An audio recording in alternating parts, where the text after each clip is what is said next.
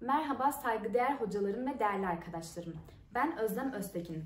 Az sonra sizlere Hacettepe Üniversitesi Sosyal Hizmet Bölümü Uygulamalı Araştırma dersi kapsamında Hüsna ÇİFTESAL, Kaan GÜNGÖRDÜ, Özgün ESEN, Sevilay Gurbet ARSLAN ve Verda Nur ÖZYURT ile birlikte yürüttüğümüz lisans tezimizden bahsedeceğim.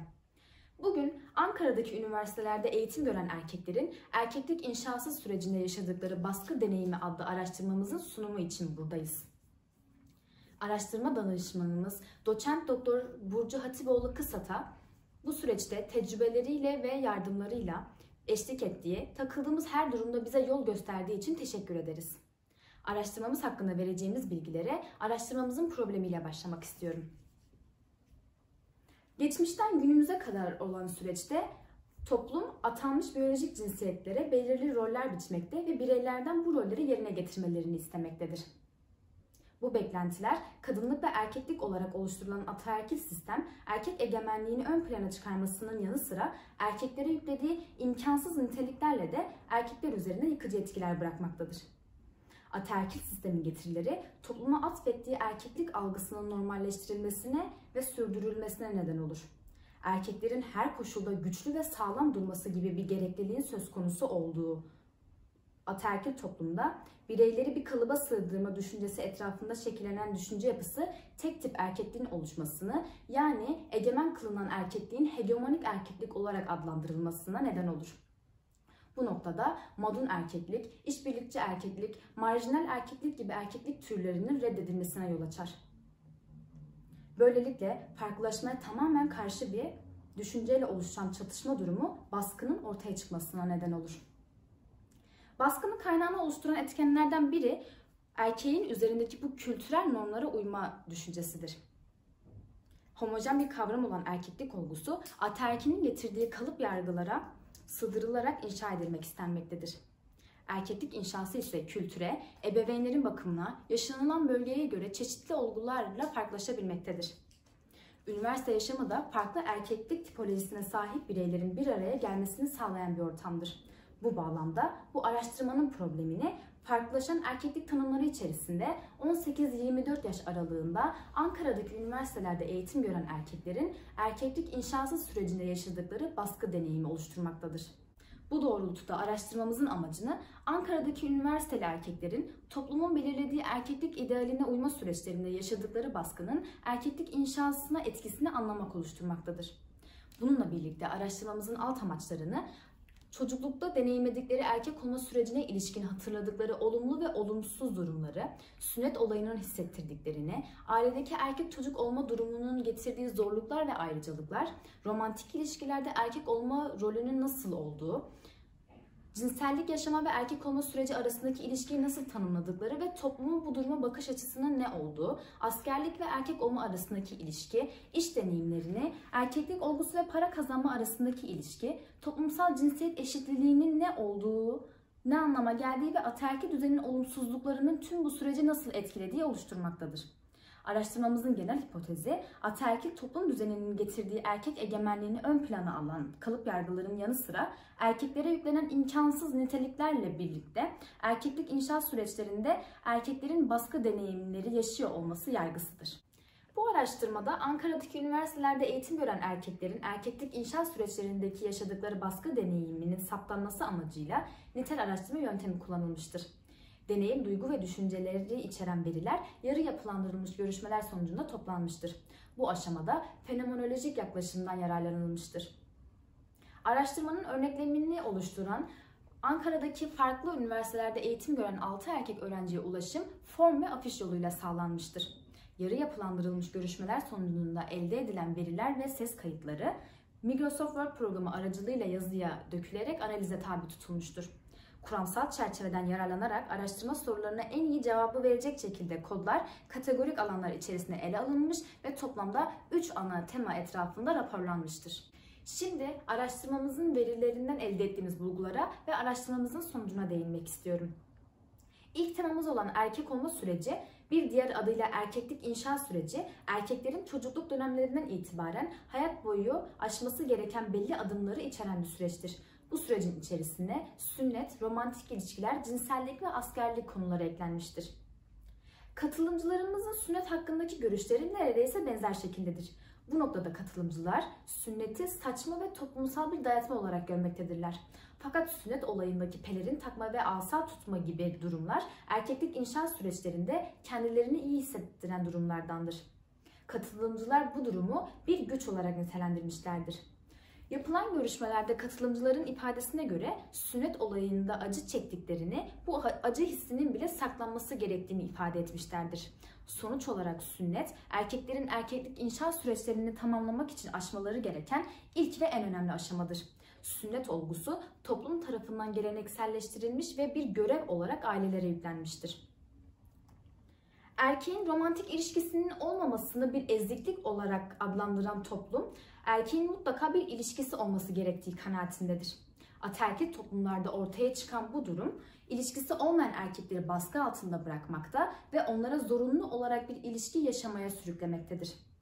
Ataerkil toplumlarda romantik ilişkiler içerisinde yaygın olan bazı davranışlar vardır. Bunlardan biri hesabı her zaman erkeğin ödemesi gerektiği düşüncesidir. Bu konu hakkında katılımcılar hesabı erkeğin ödemesi gerekmediğini, ortak bir şekilde ödeme yapmanın daha uygun olduğunu savunmaktadırlar. Araştırma öznelerimizden bazıları önceki ilişkilerinde bu konuda baskıya maruz kaldıklarını dile getirmişlerdir. Fakat şu an içinde bulundukları romantik ilişkilerde partnerlerinin böyle bir beklentisi olmadığını, hesap ödemenin erkeğin görevi olmadığını ifade etmişlerdir. Belirli yaşa gelmiş bir erkek bireyin cinsellik deneyiminin olması gerektiği toplum tarafından kabul edilen bir norm olarak karşımıza çıkmaktadır. Erkeğin cinsel ilişkiye girmesi gerektiği düşüncesi beraberinde baskıyı oluşturmaktadır.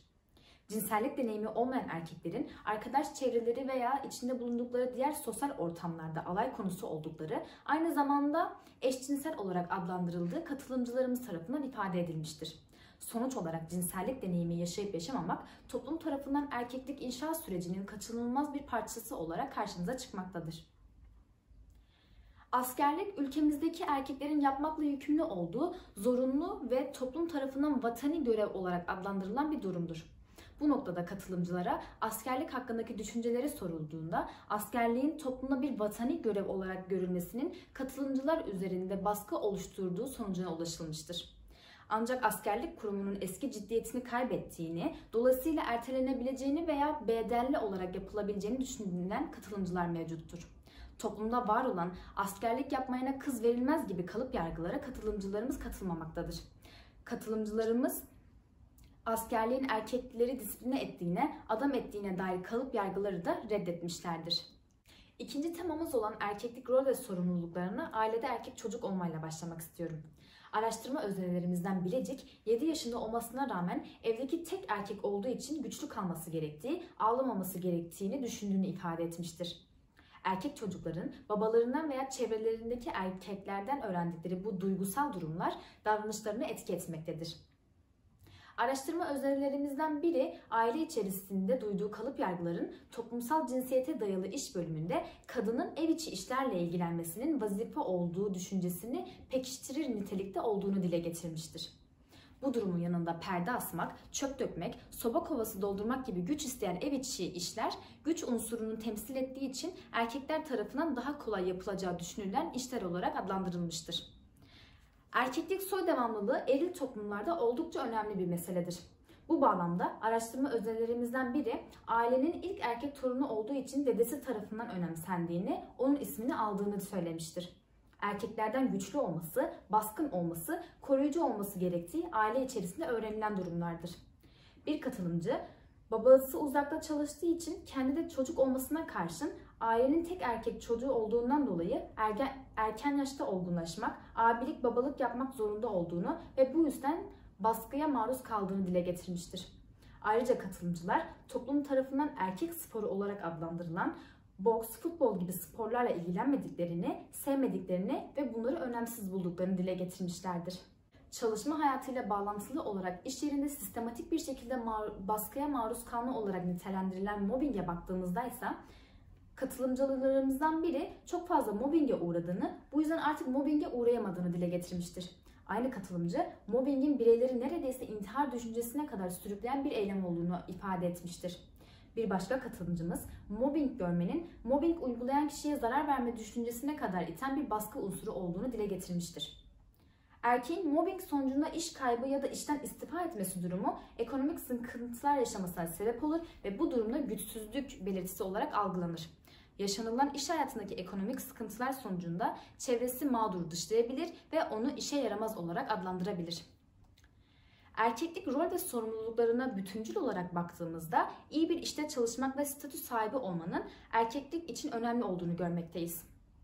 Bu nedenle üniversiteye hazırlık süreci ve bunun beraberinde çalışma hayatı, ailelerin erkek çocuklardan beklentileri olduğu, çocukların ise bu beklentileri karşılayamama durumunda aileleri tarafından baskıya maruz kaldıklarını ve yine çalışma hayatı süreçlerinde çevrelerinin kendilerinden ekonomik beklentiye girmeleri baskı unsuru olarak karşımıza çıkmaktadır.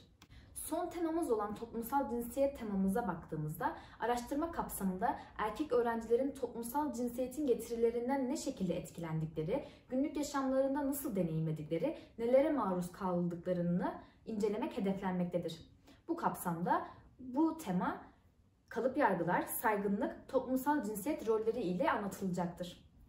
Erkekleri güçlü, yıkılmaz, sert olarak nitelendiren kalıp yargılara araştırma öznelerinin maruz kaldığını, hayatlarını bu yargıların istediği biçimde yönlendirdiğini, aynı zamanda kendi içlerinde de var olan bu kalıp yargıları kullandıkları görülmüştür.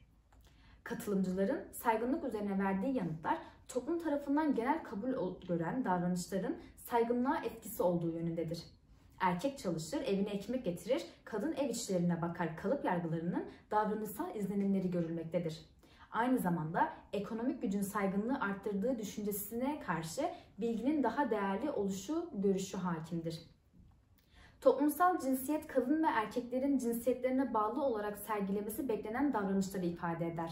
Davranışların ve sorumlulukların kadınsal ya da erkeksel olarak spesifikleştirilme durumunun olumsuz etkileri araştırma özneleri olan üniversiteli erkek öğrenciler tarafından da hissedilmektedir. Sonuç olarak toplumsal cinsiyet rol ve beklentileriyle ilişkili olarak doğan toplumsal normların erkeklik inşası süreçlerinde saygınlığı etkilediğini ve bunların bir şekilde erkek bireylerin yaşamlarına etkisi olduğu, bu durumun düşünce ve davranışlara yansıdığı ve baskı unsuru olarak karşımıza çıktığı görülmektedir. Şimdi araştırmamızın son bölümü olan araştırma bulgularından elde ettiğimiz veriler ve araştırmamızın sonucu nihayetinde araştırmamızın öneriler bölümünden bahsetmek istiyorum. Yapılan araştırma sonucunda erkeklik inşasının ve inşa süreçlerinin toplum tarafından belirlendiği görülmüştür. Bu bağlamda erkeklerin bu süreçte sorun yaşadıklarında erkeklik krizi yaşayabildikleri, kendilerini yetersiz hissettikleri ve baskı gördükleri sonucuna varılmıştır. Erkeklerin yetersizlik hissinin ortadan kalkabilmesi için geleneksel toplumsal cinsiyet rollerinin değişmesi ya da ortadan kalkması gerekecektir.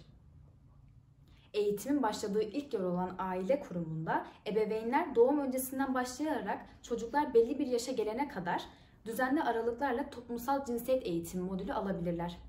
Yine araştırma sürecinde yaptığımız literatür araştırması sonucunda erkeklik inşa süreçleri, toplumsal cinsiyetin erkeklik tarafına dair oldukça az çalışma yapıldığını fark ettik. Bu çalışmaların artırılması gerekmektedir. Bu durumda toplumsal cinsiyet rollerinin erkeklere yüklediği imkansız görevleri erkekler üzerindeki baskının görünür olmasını sağlayacaktır. Bizim araştırmamız bu kadardı. Beni dinlediğiniz için teşekkür ederim.